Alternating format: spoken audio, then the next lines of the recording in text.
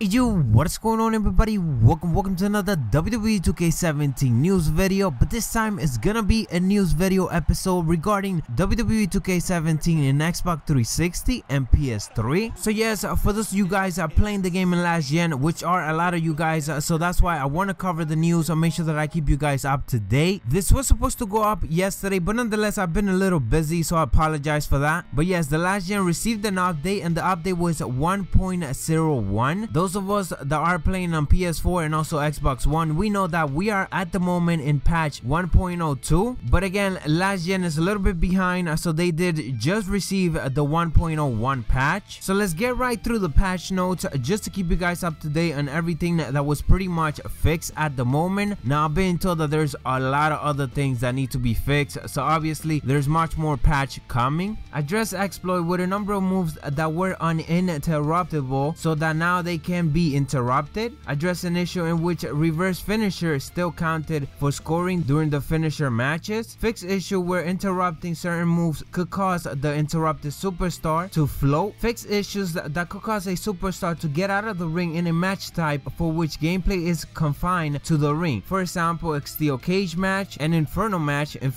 which is exclusive to last gen, by the way. Fix a warping issue that could occur when sliding around the ring corner near an upright ladder. Fix issue with certain move consuming an improper number of finisher icons during perform. Fix a warping issue that occurred when performing ladder diving moves on a wedge or leaning ladder. Fix an issue with title stability loading into a 40-man Royal Rumble match. Fix issue with moves that cause an attacking superstar to run in place indefinitely if the path was blocked by a table or ladder. Fix several clipping issues that occur performing moves when the attacking superstar path was blocked by a table or ladder. Fix a floating issue that occurred when reversing an oh my god move on the announce table. For WWE creation moveset, they added damage indicator that affect limb for several moves that were not displaying the indicator. WWE Universe, the user can now create the favorite versus The Undertaker championship confrontation story. Fix issues with superstar appearance in certain cutscene. Downloadable content made a number of essential fixes and update related to functionality for the WWE 2K17 Legends Pack downloadable content ahead of release. So once again, we pretty much get confirmation that the first DLC, not just for this gen but also for last gen, will be WWE 2K17 Legends Pack. But anyways guys, that is what I have for you guys for this episode of WWE 2K17 news. Once again, just a special edition for those of you guys that are playing on last gen, and for those of you guys that are still playing in last gen, make sure that you guys drop a like so that I can know to keep on doing and covering the news for it. And for those of you guys that are playing on PS4 and Xbox One, well, thank you for watching, even though this doesn't concern you. So I'll tell you what, let me know down in the comments below that you just did and that you just dropped a like, and I'll call you a savage.